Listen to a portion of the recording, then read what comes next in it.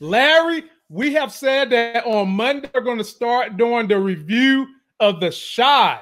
And it comes on this Sunday on Showtime. Yeah, man. Yeah. Where they released a trailer for episode, and we're going to check out episode 1 trailer for The Chi right now. Yeah, you pregnant? No, fool. Oof, thank God. If I was, it wouldn't be yours. Shit, you never know. I stare at a girl too long, she get pregnant. Stop staring at me then.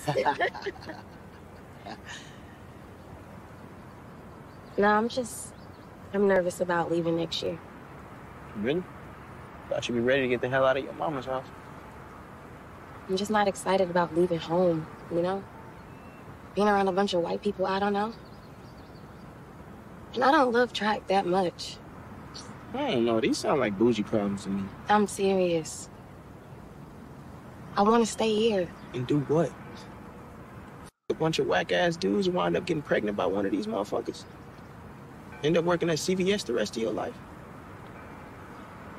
What's wrong with that? Look, who cares if you don't like track? Use that shit to get up out of here.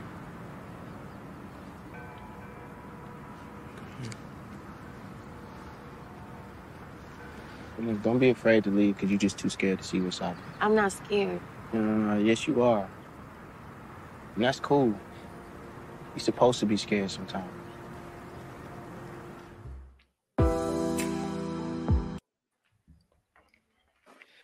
I like it. I love everything about that trailer. I love because it relates to what really happens in real life. Yeah. I love that cast. Man, Emmett, that was Kiesha. They had a thing. And every now and then, a friend, when you're feeling down and out and you could possibly be making a decision that in your life or make your life more difficult than what it should be, you need a good confidant to sit there and tell you, no, you need to do this. This is what you should be doing. And I know some people are going to bash me for saying CVS is a fine job. Now, F that. You can do better. When you, in her situation, she's got a track scholarship. Don't waste it. Get your education and get something better than that. And Larry, you don't know this, but I moved to Greensboro. I was going to stay in Greenville, work the hospital. I was too afraid to move to Greensboro to take a job that was going to pay 6 figures.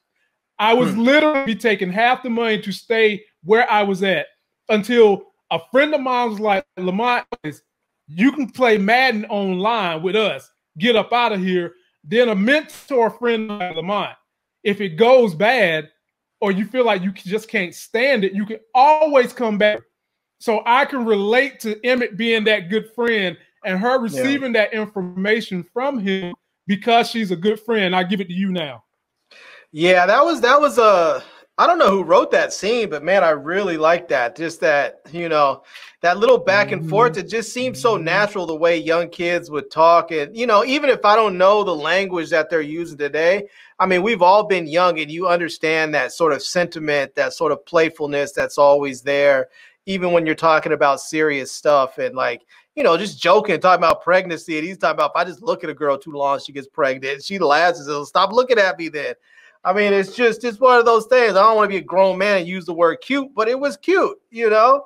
It's one of those things that I don't know. I just thought it was really good writing, but I'm looking forward to this season because it seems like they're moving in a little bit lighter space. I mean, even though it's still got a lot of darkness to it. The first season of this show was so dark. I didn't know if I was going to make it past the first, episode. Cause I watched the first episode. I didn't go back to watch the second episode for like 2 weeks. It was so heavy. I mean, it was depressing and hard to watch. It was really emotional. It was too much. I was like, the first episode was just too heavy. So I'm glad to see they're starting to move into a lighter space for some of it. And, you know, they're dealing with some real issues. Don't let them fool you. Don't for let some them of it. fool That's what I said. For you. some of it, you know. Yeah. I need a little break. It's I need gonna a be little deep, break. man. I can take the deepness. I just need a little break. I need a little pockets of levity in there just to hold you over until you get to the next spot. But I understand what she's talking about. She's not sure she wants to go away.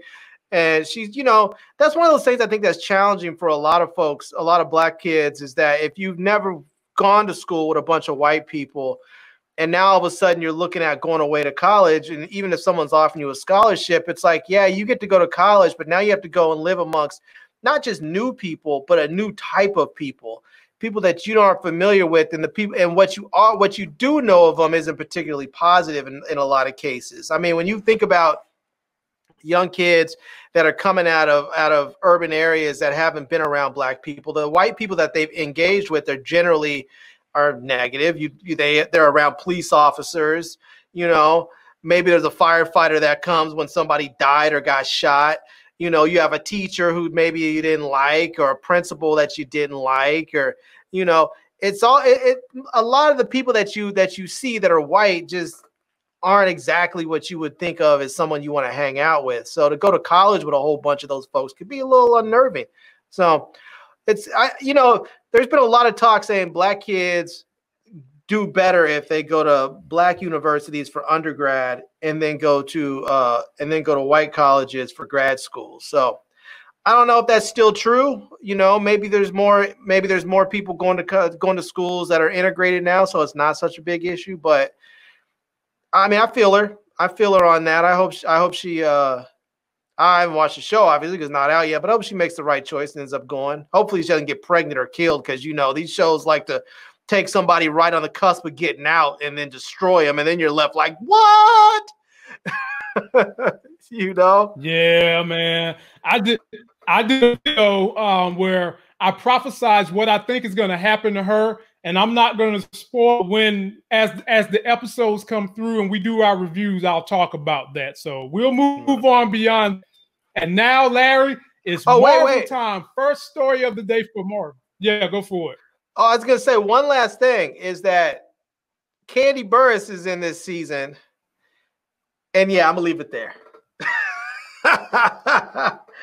If y'all haven't watched it, if you don't know, it's something to look forward to, apparently. And she's supposed to be having a very hot and steamy sex. And Larry's real girlfriend is up here too, Lala.